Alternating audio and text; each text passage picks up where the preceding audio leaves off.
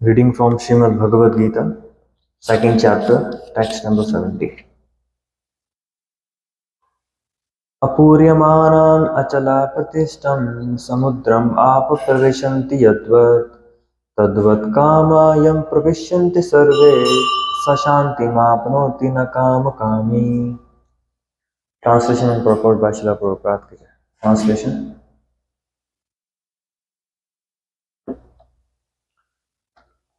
A person who is not disturbed by the incessant flows of desires that enters like river into the ocean, which is ever being filled but is always still, can only achieve peace, and not the man who strives to satisfy such desire. Purport by Srila Prabhupada. Purport. Although the vast ocean is always filled with water, it is always, especially during the rainy season, being filled with much more water.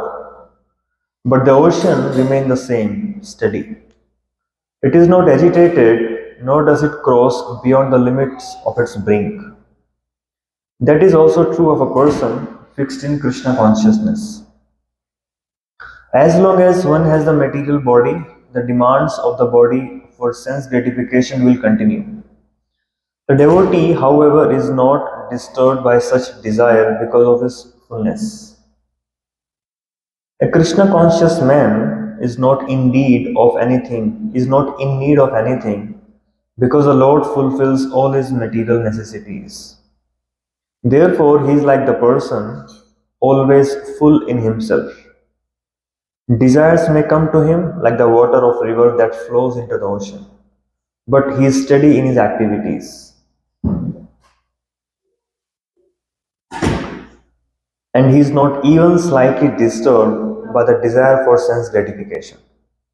That is the proof of a Krishna conscious man, one who has lost all inclination for material sense gratification, although the desires are present.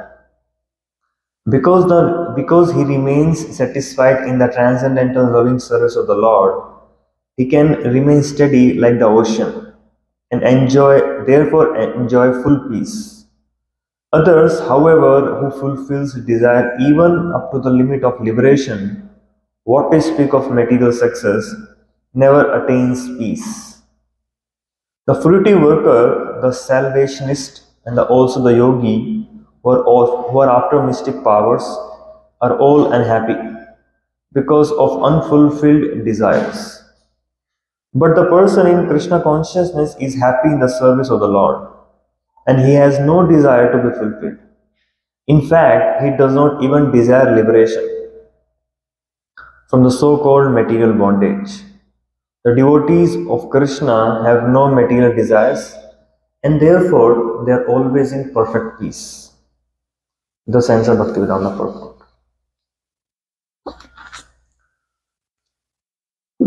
So it's a very, very interesting verse. Krishna is kind of concluding this chapter of these verses of Prajna Pratishtha,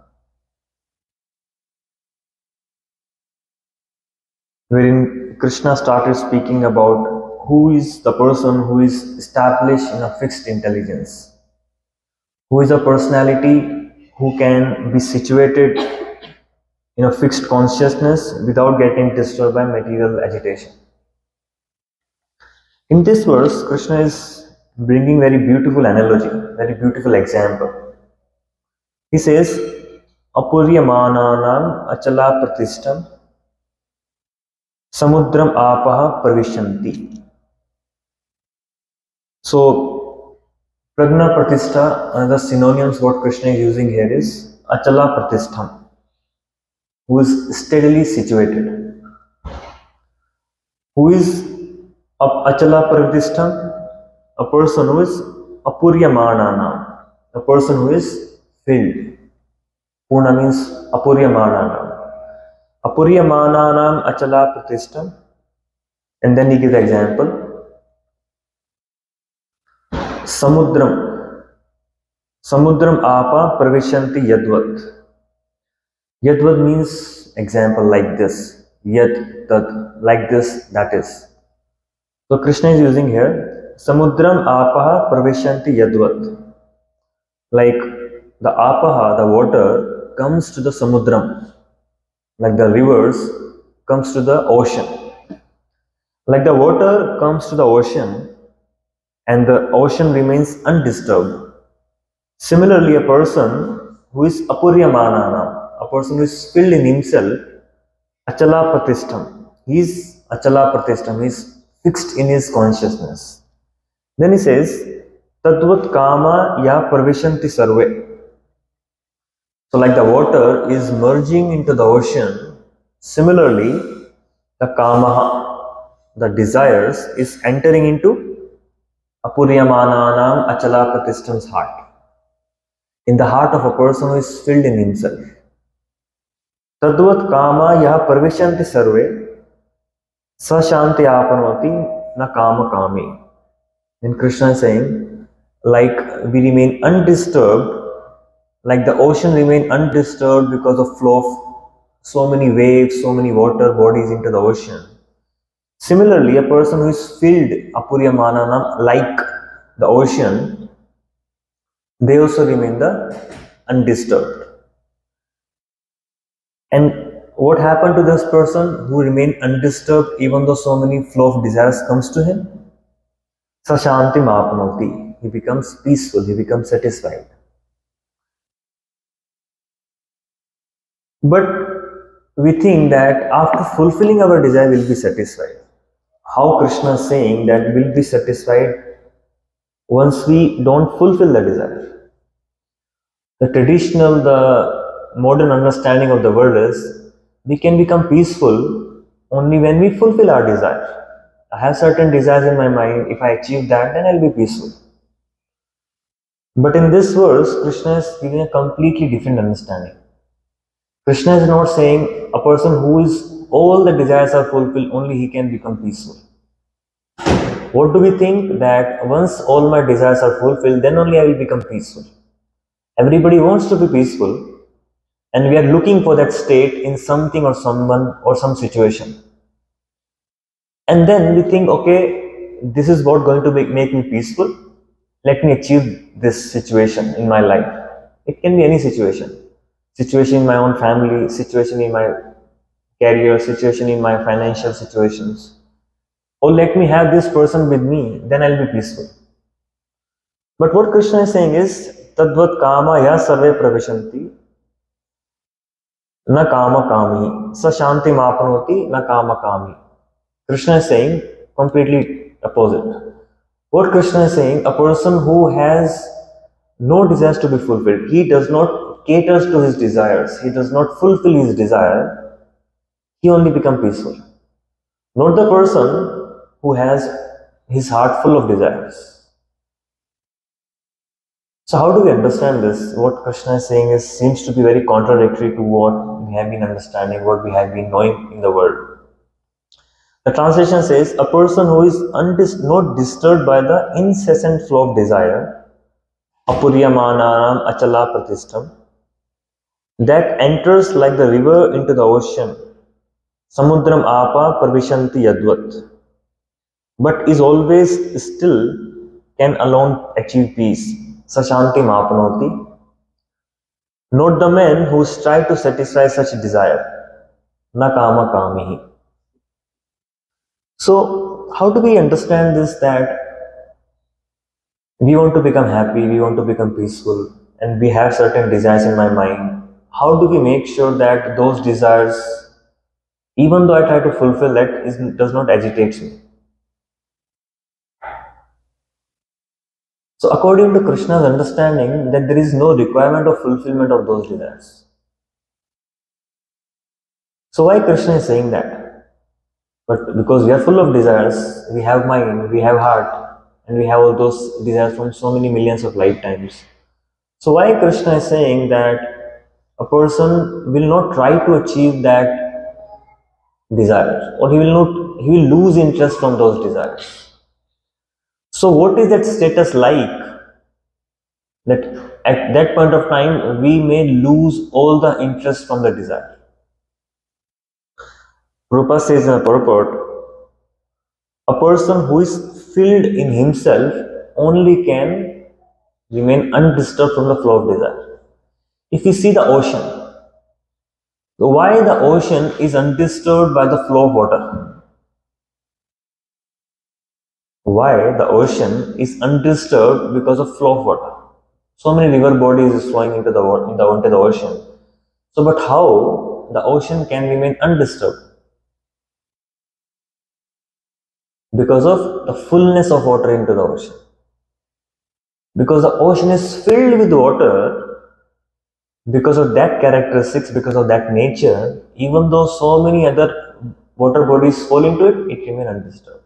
Similarly, we, if our heart is filled with happiness of Krishna consciousness, if our heart is filled with the love for Krishna, if our heart is filled with that service toward the Lord, and although we may have desires, but we will lose all the interest of fulfilling those desires.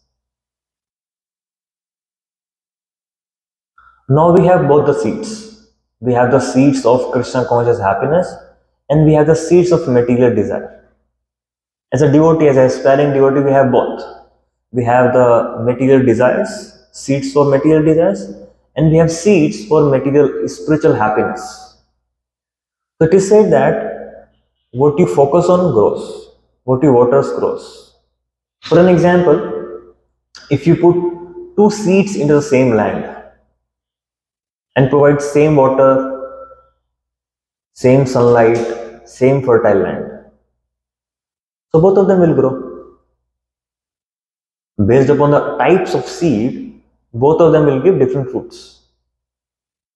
So, do we say that it's because of same sunlight and same water, two different fruits have come? Or is it because of two different types of seeds? Water, sunlight, land is same. They are two different seeds.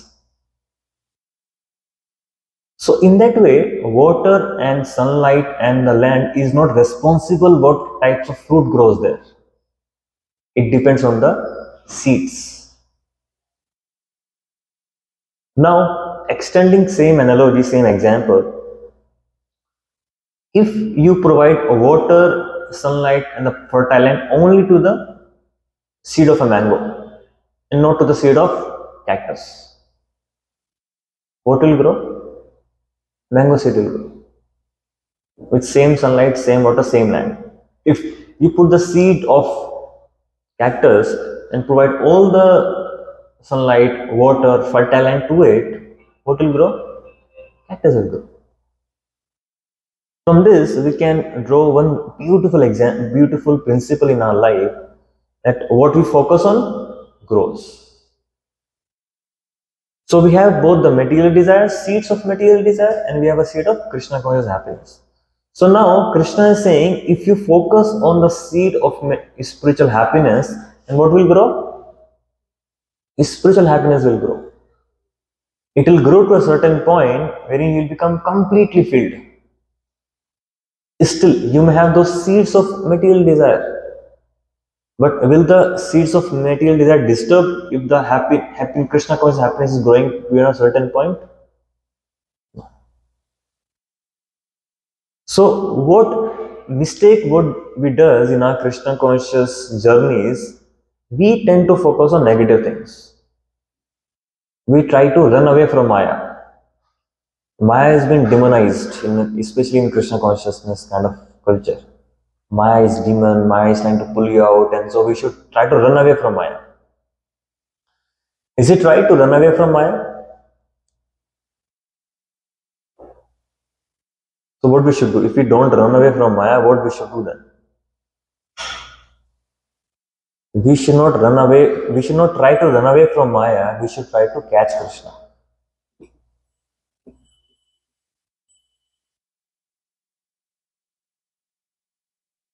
We should not try to run away from Maya, we should try to catch Krishna.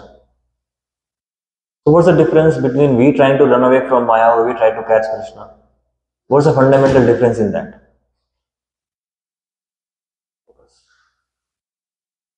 So as a Krishna conscious aspiring devotees, our goal is not to run away from Maya. Our goal is to have Krishna. Because once we have Krishna, automatically Maya cannot exist there. Similarly, in this example, what Prabhupada is what Krishna is saying here, the seed of material desire. So we should try to burn the seed of material desire, or we should try to grow our spiritual desire. We should try to grow the spiritual desire. So, so it should become that big.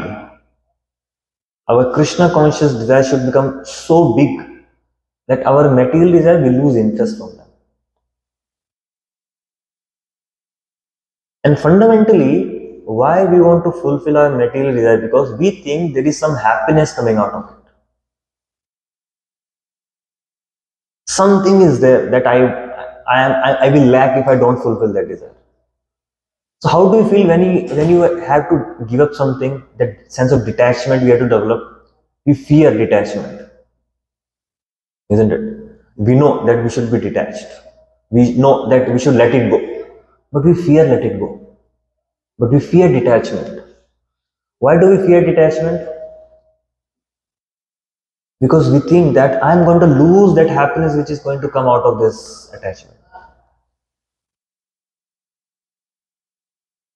That intrinsic fear within all of us is the root cause of our attachment. Because we fear, okay, I will lose that happiness. If I lose that happiness, my existence is over. How would I exist at all without happiness? Like a person, like a very hungry person, he has not eaten food for so many days.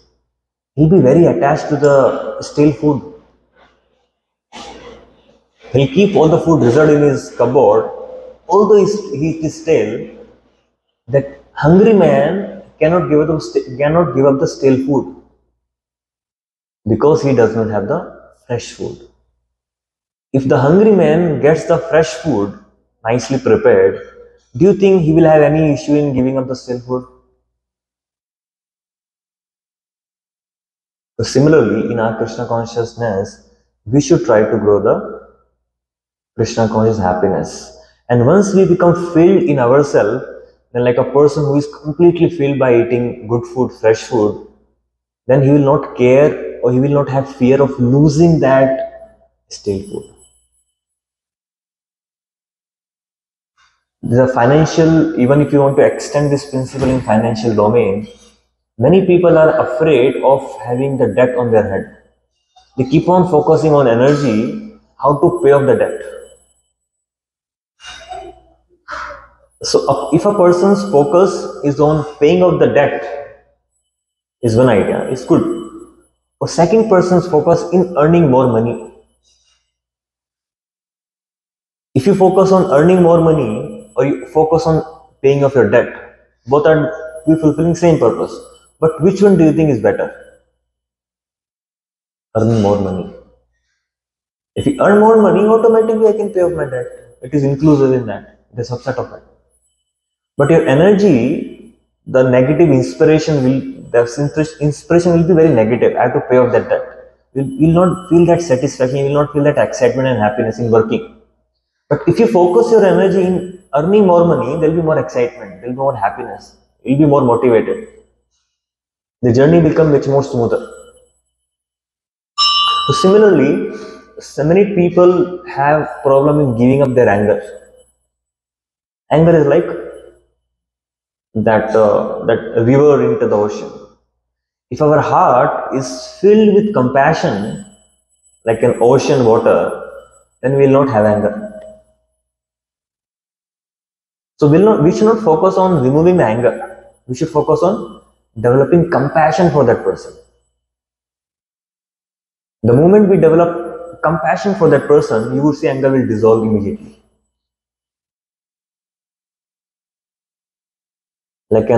So we should focus on having that fulfillment of happiness, that oceanic happiness in our heart, so that this material happiness like river will not disturb us. It's like you will not hold on to candle if you have the sunlight. If you have sunlight, then you will not really hold on to the candle light. Similarly, the happiness which comes off the material is like a candle light. The happiness which comes out of spiritual development is like a sunlight. There is no comparison between both of them. So if we want to give up the hate, what we should develop? We should develop appreciation, we should develop love. If you see, if you are angry, hateful towards somebody, start focusing on appreciating that person and start being compassionate toward that person. You will see immediately your anger and your hate is dissolved. So what we focus is, it grows. If you focus on negative thing, that will grow.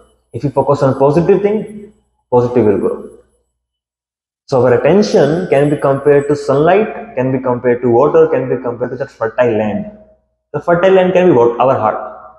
Our heart can be compared to fertile land because it has all the ingredient for it to grow, and our attention can be compared to the sunlight and the water. If we hold on to those negative things in our heart, what will happen? That is going to grow. Then you will see, why am I so angry? You're so angry because you are holding on to the angry thoughts about that person. We may try to repress those feelings, but it is in a long term, it is not going to work out. So attention, focus is so important, and we have that attention, we have that focus. It is our currency, it is our wealth. So as a person, we have been given that free will that I can use the way I want. I can choose. Anger is a choice. Hate is a choice. Compassion is a choice. It's your choice. Sometimes people say, oh, I am becoming so angry, I am not able to have any control over myself. Still you have a choice. It's so empowering that we realize how much free will we have. It is we who has created that anger. It is we only who can dissolve it. So in that way, we will not become helpless. There is a concept known as urge surfing. So many of you would have heard about it. Urge surfing means when we become angry, we think, okay, I should not become angry, I should not become angry, I should not become angry. We try to put this emotion under the carpet, repress it. But unless you experience it within yourself, it will keep on building up. So they say you should surf through that urge of anger. So means you should allow it to come through you and let it go. Unless you allow it to flow through you, that I am not saying that you should act upon that feelings. Acting upon the feelings is your choice. But you can, unless you completely feel that anger, it will grow. At one point in time, it will start fading away. So to be able to surf through that urge, you need a lot of strength. And in our situation, we are so weak spiritually that we really don't have that strength to be able to face our own self, to be able to face our own anger. The moment you face your anger, the moment you bring your consciousness towards that anger, that very moment this is all dissolving off. Otherwise, if you try to suppress this anger, you may experience immediate relief. Yes, fine. But it will keep building up in your system. So anyways, that was a different concept altogether. So now, if you come back to the same example of ocean, another way that how we can understand how ocean is able to remain undisturbed. On the surface, there is a lot of waves which is on the oceanic surface, which makes the ocean very disturbing, even though when water flows on that. But if you see, more you try to go deep into the ocean, the more undisturbed you will be from the surface disturbance. The more deep you go into the ocean, you will not feel that what is surface disturbance. You will remain unimpacted from the disturbance of the surface of ocean if you go inside the ocean. So similarly, our mind may become disturbed of all those urges, of all those anger, of all those difficult situation, of those hate, of those frustration, of those irritation. Our mind may have these waves of different oceans. But if we go deep into the heart, become connected to ourselves, go inwards, more we are able to go inward, the more we'll remain undisturbed from the disturbance of mind.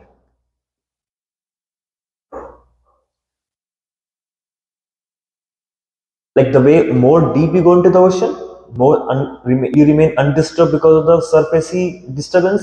Similarly, more you become connected to Krishna in the heart, more you are able to appreciate Krishna, more you are able to meditate on the positive aspect of things.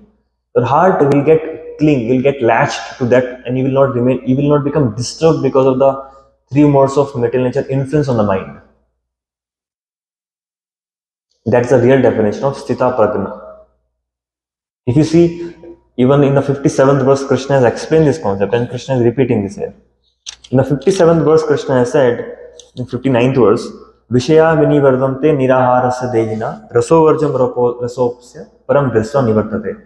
Unless we are able to experience higher happiness, we cannot give up the lower happiness. Unless we are content in our heart by meditating on Krishna's happiness, till that point of time, it will be very difficult to get rid of Maya's influence. The first mistake what we do is to try to run away from Maya.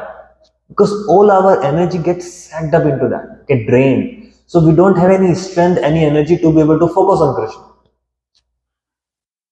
And when we are trying to fight with Maya, trying to fight with our base happiness, base qualities, then it is on your own strength you are trying to do that.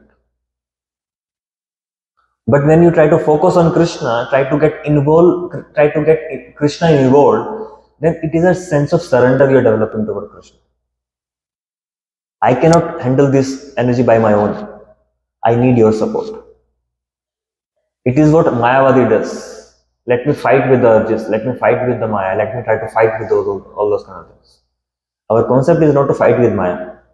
We cannot fight with Maya. Krishna says, Machchitta sarva durgani mat prasadat tarishyasi. It is by my consciousness you will be able to overcome all those difficulties. Krishna is not saying, okay, you can do it. If we think that we can do it by ourselves, it is trying to do something which you are not empowered for. For an example, if an ant think, oh, I have to do some great service for Krishna, let's say ant become devotee, and I want to create one universe. Krishna will think, I have not empowered you to create one universe. How can you create one universe? I have empowered Brahmaji to create one universe, not you. So based upon my empowerment, you act. Sometimes I think it is my responsibility to do certain big things. Yeah, you may take up by yourself, but unless you are empowered to take up that responsibility, you will not be able to fulfill that. Like the ant can take up the responsibility of making a universe, creating one universe. But Krishna has not empowered the ant. And Krishna, because he has not empowered the ant, Krishna is also not expecting the ant to create one universe. Similarly, if Maya is so huge, and Krishna is not expecting us to fight along with the Maya. So what Krishna is saying, you come with me, I will take care of the Maya, you don't worry. So our focus should be on meditating on Krishna, on taking Krishna's shelter, and growing the Krishna conscious happiness, then only we can do that. And sometimes people may think, okay, I don't have sufficient activities, sufficient engagement, sufficient way by which I can really be engaged in Krishna service. If you see, it is really not necessary to be always being active to be able to feel Krishna's presence. It's more of a meditative happiness.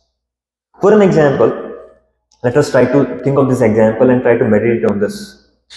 You will see what I am talking about. You will get one glimpses into it.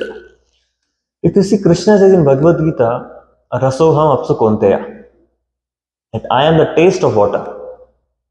If you see, if you are thirsty, if I give you milk, if I give you juice, If I give you any kind of energy drink, will your thirst be quenched? It is only with the help of water you can quench your thirst. There is specific satisfaction we get from the water, very specific, which can't be found anywhere. And what does Krishna says? I am the taste in the water. That satisfaction, what we gain after drinking water, is coming from Krishna. Just meditate on that. That satisfaction, if you see the fluid, if you don't have oil, if you don't have water into some vegetables, will you get any taste out of it? Even vegetables. Krishna says it is through moon the vegetables get their taste. And moon is my energy. So when you taste the fruit, the juicy fruit, that rasa is coming from, that satisfaction is coming from. Simply by meditating on this point, that how powerful Krishna is, that he has infused the taste, that satisfaction, that rasa, that energy into the substances, vegetables and water. That's how as soon as we see water, we can think of Krishna. Because we are talking about river and ocean. Let us try to dwell more on water. So another quality of water is it softens the things. In the Bhagavatam it is said, anything what water comes in touch with, it softens down. If you keep water for some time at any place, that substance content will start softening down for some time. Right? Similarly, Krishna's touch is like touch of water, softening touch. If we keep Krishna always in the heart, if we keep Krishna always in our consciousness, you would see our consciousness, our mind start softening down, like an impact of water. That is connected to the water. Another point what you can think of, you can visualize it as the flow of water, liquidity of water. When you swim, you see that this water is so soft, so liquid, you can swim across it. You cannot swim on the earth. If earth, you have to swim in the earth or in that substance of earth, you cannot do that. You can swim in the water. You cannot swim in the fire also, you can swim in the water because of that liquidity. So if we appreciate the liquidity of water, and it is only liquid water which is more beautiful than a stagnant water. If you see the lake, which is stagnant, will not be that beautiful as the river flowing river would be beautiful. Because the nature of water is exhibited there, the flow of water. Similarly, Krishna's heart keeps flowing towards his devotees. Krishna's feelings are always drawing towards devotees. Krishna is always being grateful towards his devotees. So every service we render to Krishna, Krishna is very, very grateful. You can say, why Krishna is grateful?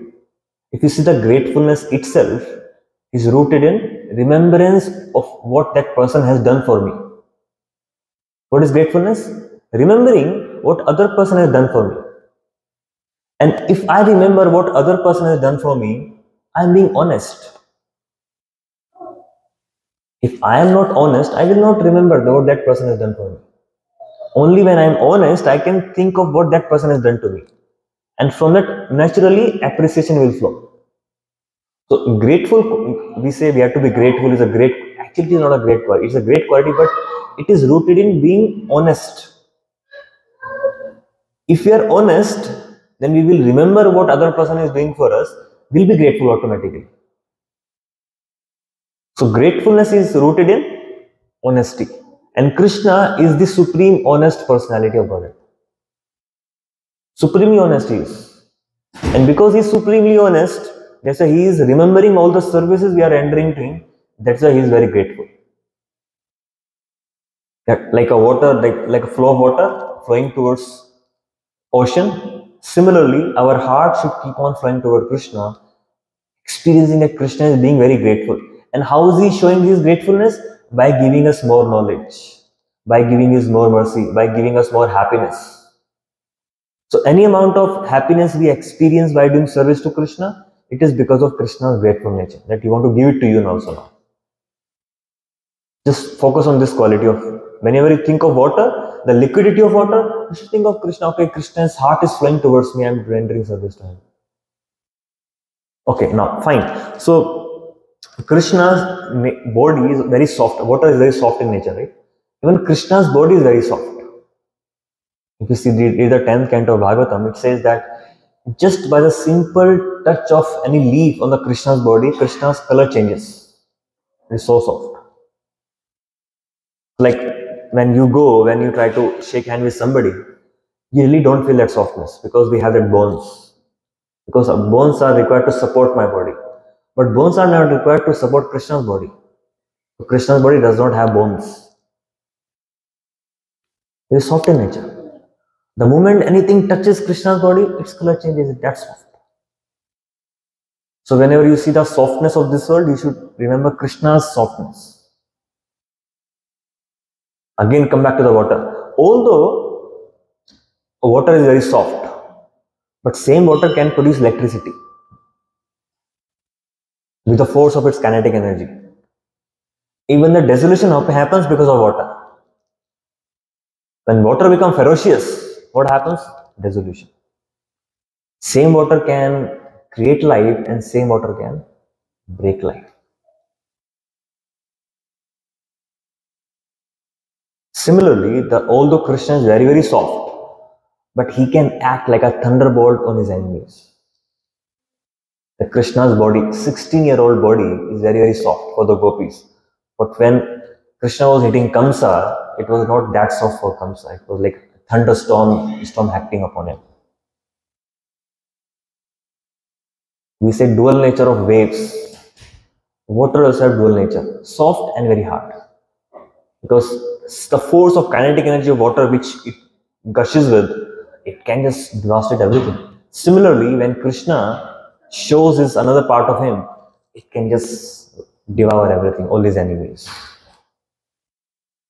So we should allow Krishna to act, allow his action of softness in our heart, and we should allow Krishna's hardness to act upon our mind, which can devastate all the anarthas of our mind.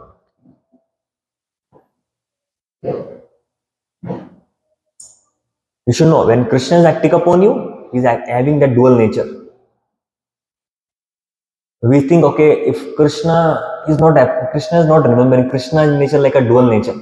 Sometimes Krishna forgets me, sometimes Krishna remembers me. When I'm in good time, oh, Krishna is remembering me, Krishna is giving me mercy. When I'm going through the difficulty, Krishna has forgotten me. Is Krishna also like that? That he keeps forgetting and keep remembering us? No. Even though when he is giving you difficulty, it is for your own good he is giving difficulty. And he's holding on to you. He's holding your hands. So even though we are in difficulty, we should know that Krishna is still there. In different feature, Krishna is there. If you study Virat Rupa of Krishna, it is said that the affection is sitting on Krishna's smile. The affection of the entire world, if you collect all the affection of this world, it is a smile of Krishna's Virat Rupa. So whenever we see Krishna's smile, we should know that Krishna is showing affection towards us. Think like this, remember Krishna like this. Whenever you see deities, Krishna's smiling face, oh, Krishna is showing his graceful affection towards me. Another example, it is said in Virat Rupa feature that these trees, these leaves and these big trees that we have in the forest, they're like hair of Krishna's body, the Virat Rupa. These trees are like hair of Krishna's Virat Rupa. So now when any insects goes through my hand, I will feel it, right? Any bug, any insect is crawling on my hand. Similarly, when you walk in the nature, you should feel that I am walking on Krishna's body now.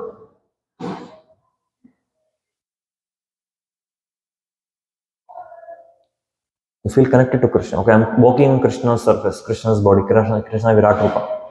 Krishna is holding on to me. I am holding on to Krishna. So like this, there are many beautiful points what are mentioned in Srimad Bhagavatam, Srimad Bhagavad Gita. So if we take those points as a seed form, and we keep giving our attention, our feelings towards it, same statement will keep on growing your Krishna conscious happiness. And once that Krishna conscious happiness is growing, automatically the urges to satisfy your desire will reduce. So we are not working upon the material desire. We are only working upon the spiritual desire. If we keep on increasing that, automatically, relatively, it will become very small. You may have both x, x. If you keep on growing the x to 100x, it remain x. Relatively, it become very small. And you have x, you keep growing that, even though you may have Krishna conscious happiness, that is x, but your material desire happiness is going to 100x, that urge to fulfill that desire, that will remain, that will go away from your life. That will become very like a fading effect. So with this we conclude. If anybody have any doubts, any questions, maybe we can discuss.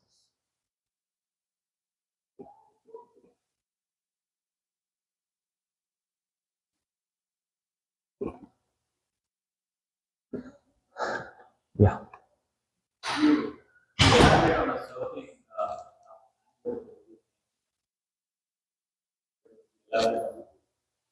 Yeah, urge surfing.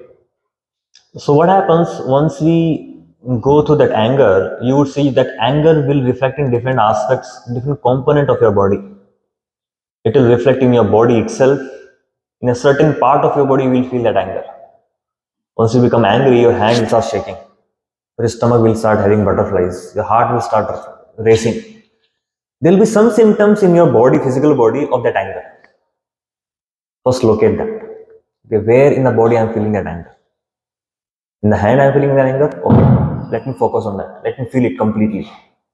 If it is feeling in your stomach, give all your attention to that stomach area. If you are feeling in the heart, only focus on your heart. Be concentrated towards your heart. So when that anger, you are giving attention to that anger in your body, slowly, slowly it starts going away from your body itself. And then you can feel that in an energy form. Because energetically you will feel it somewhere in the body. Again, it can be corresponding part of that particular body part. Let's say in the heart you are feeling it. In that heart component, you can soothe it by inhaling the deep breath and by giving your focus to that. And that force of anger will also give you certain thoughts.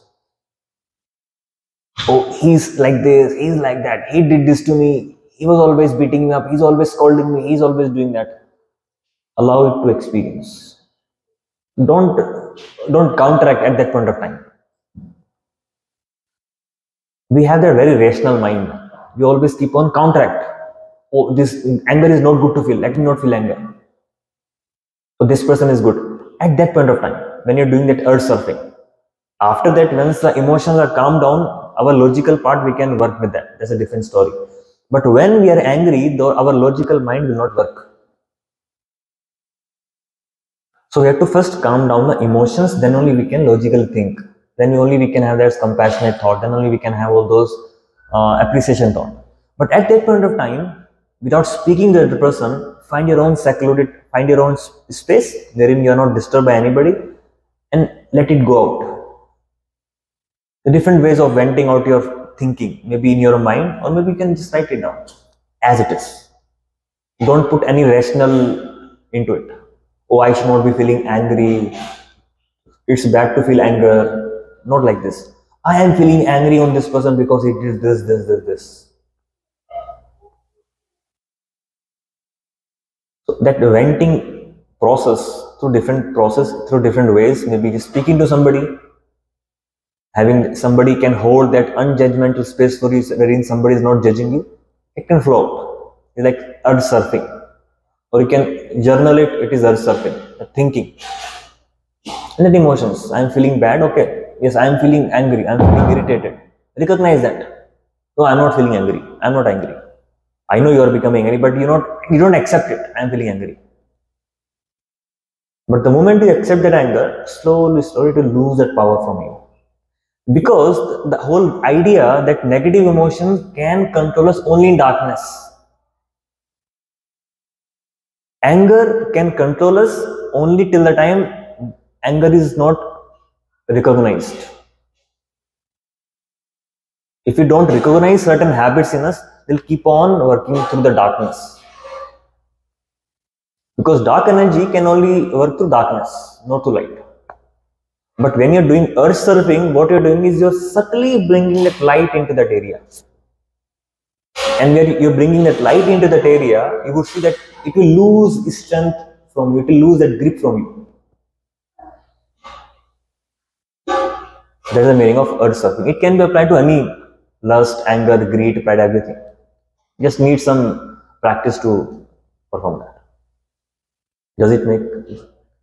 Anybody else would like to ask me? Okay, so let us focus on.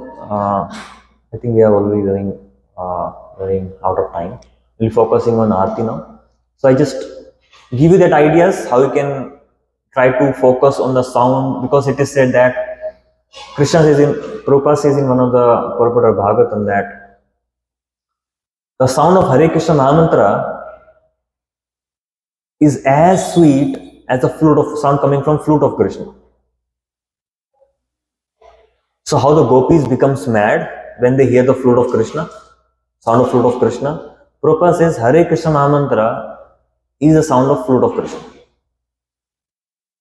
So when we hear Hare Krishna Mahamantra, appreciate, okay, that sound is same as the sound coming from flute of Krishna.